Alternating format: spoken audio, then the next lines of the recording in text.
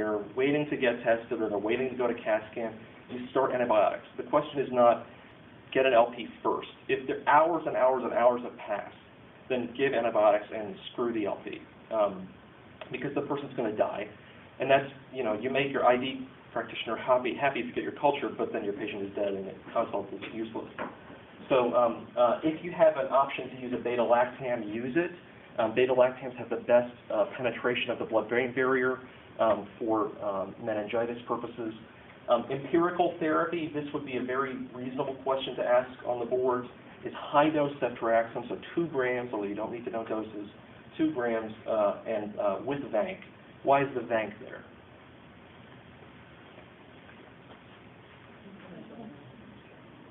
Exactly. Good. So cephalosporin and penicillin-resistant strep pneumo, perfect.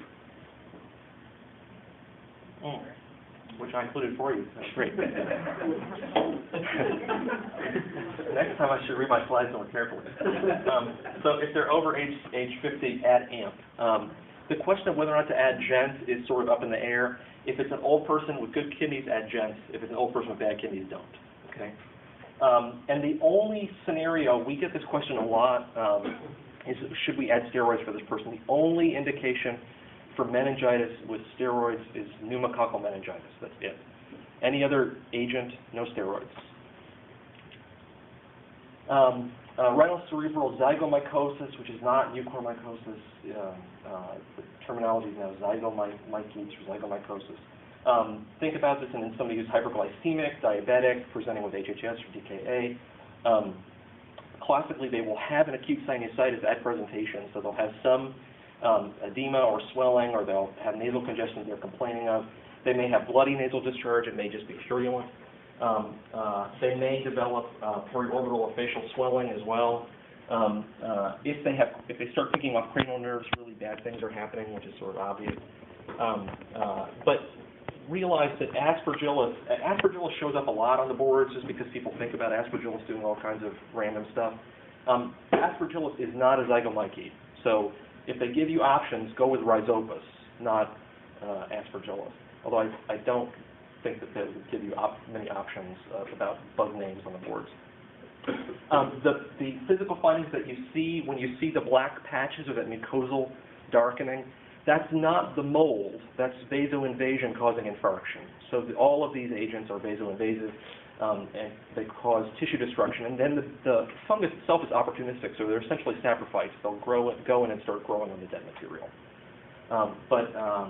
And the treatment is, ID is adjunctive to this, so you send them to the operating room, otherwise they'll die.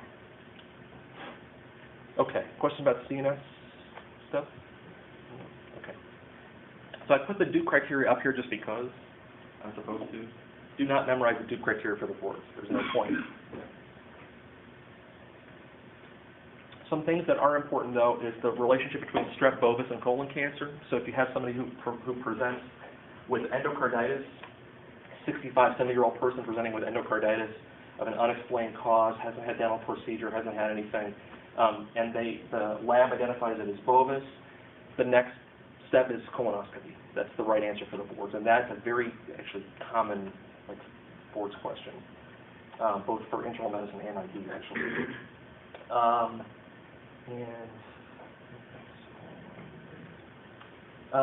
Reasons that you might want to send somebody to the operating room. This question is somewhat controversial, although it's in print, and the American College of Cardiology and the IDSA both agree on these being the criteria for early surgery.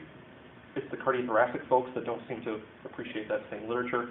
But if you have persistent vegetation despite systemic embolization, so you have a Goomba, it's flicking around, it gets thrown off, and yet on repeat echo after their stroke, they still have a Goomba, that's probably a reason to go to the operating room, especially if it's a large enough vegetation. If you have multiple embolic events within the first couple of weeks of antibiotic therapy, that's a reason to go think about operating room. Certainly acute valvular loss, dehiscence or periannular abscess, ring abscess would all be reasons, heart block, all be reasons to go to the operating room.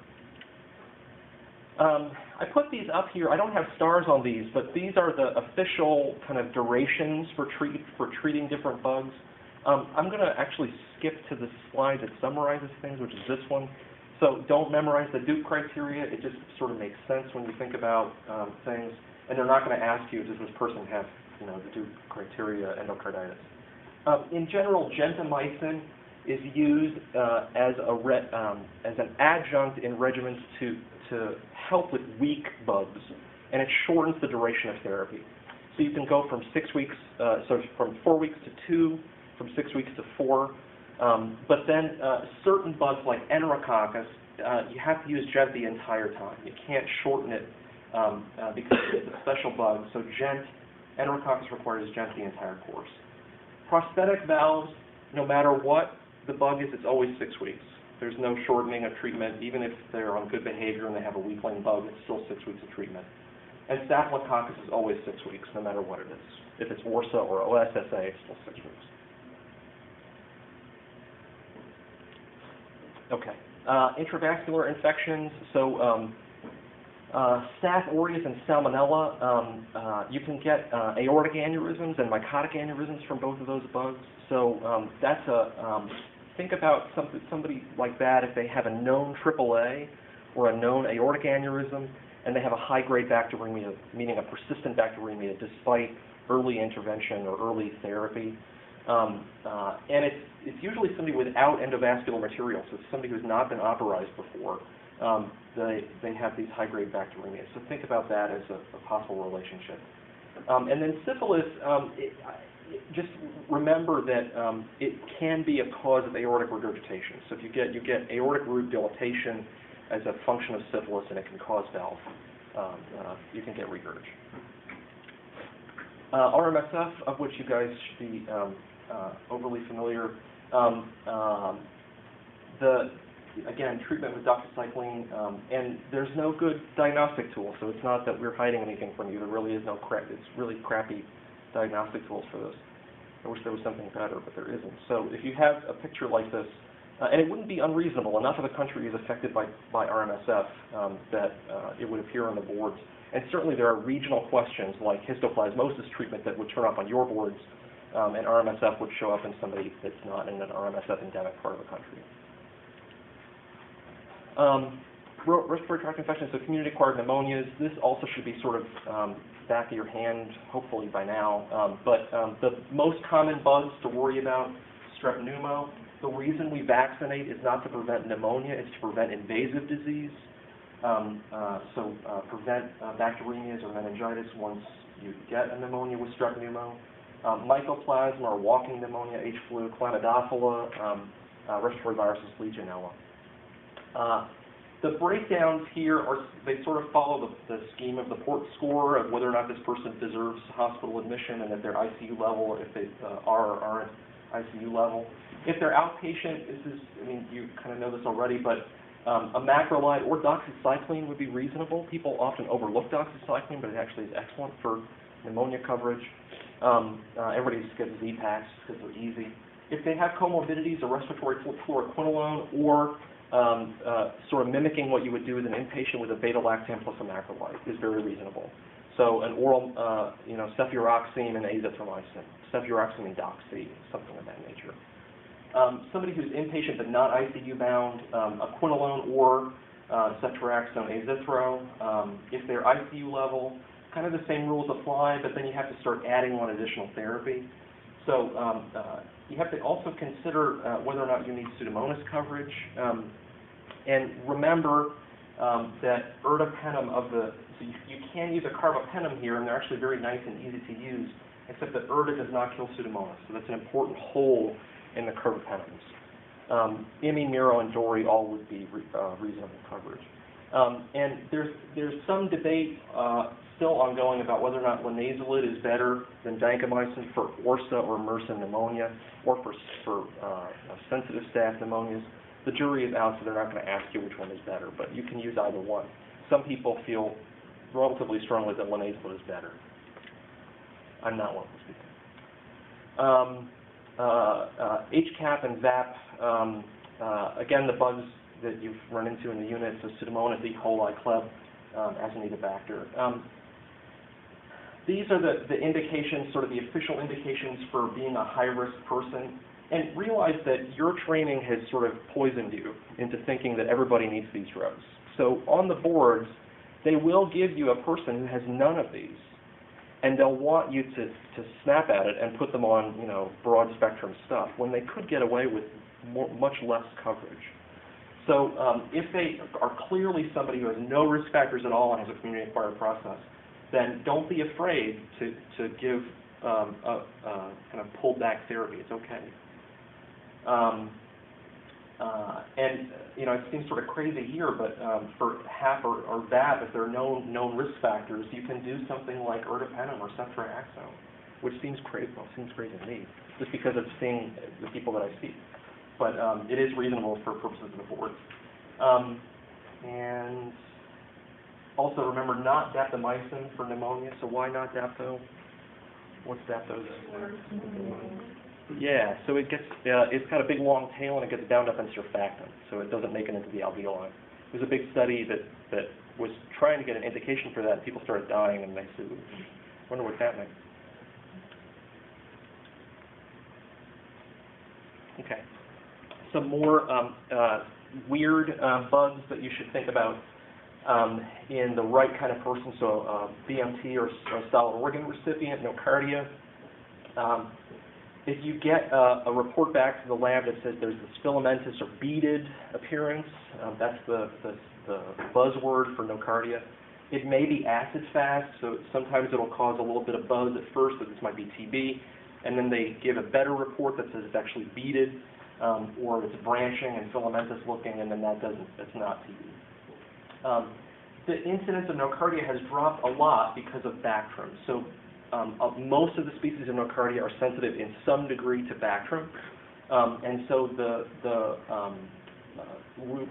making that routine part of prophylaxis has reduced the incidence of nocardia. So we see this now in people that are sulfa-allergic. We see it. We don't see a huge amount of nocardia actually, but when we do. This is the thing that you need to think about, is getting a scan of the head. So nocardia metastasizes. It loves to go from lung to brain. So you can have brain abscess and lung abscess at the same time with nocardia. Typically a catetery lesion. The head lesion may or may not be particularly big. Usually it's a single lesion, but they can be multiple. Aspergillus, the crescent sign or the halo sign on a chest CT is the buzzword for that. Ampho-B is the treatment of choice if you're given an option for aspergillus up front. And I did not go into the oncologic prophylaxis part, but there is some, obviously you don't use Ampho for prophylaxis, but use of voriconazole and posaconazole has been shown to be efficacious in onc patients for prophylaxis. And the pneumocystis, it is an HIV-associated disease, but you also see it in transplant folks, and you see it in people who've received fludarabine as part of chemo, because fludarabine makes you CD4-chemic for up to 2 years after you get it. So those people are at risk, and they warrant prophylaxis, actually, for pneumocystis with something. Classically, non-productive cough that's kind of insidious, shortness of breath. Steroids are applied if your PaO2 is less than 70. Pentamidine, you can give it IV. That's second-line treatment. You should know Bactrim is the first line. Pentamidine is second line. And you can do inhaled, but it's only for prophylaxis. You cannot treat pneumocystis with inhaled pentamidine. And that was actually on the ID boards as an option, as giving inhaled pentamidine. TB, this is painful, but you have to memorize this. So this will be on the boards in some fashion. And the most important thing to know is that your threshold is 10 millimeters. So that question of, somebody, a coworker, a colleague, a nurse in your facility, blah, blah, blah, is a 10 millimeter PPD, what do you do? The threshold for healthcare, because of our exposures, is 10. 5 if somebody has severe immune compromise, or if they have evidence that they've had TB in the past in some form, or if they have any kind of abnormality on the chest X-ray at all. It drops the threshold to 5. 15 is for everybody who has no identifiable TB risk factor. And then also, this is kind of important, if they give you the option to do an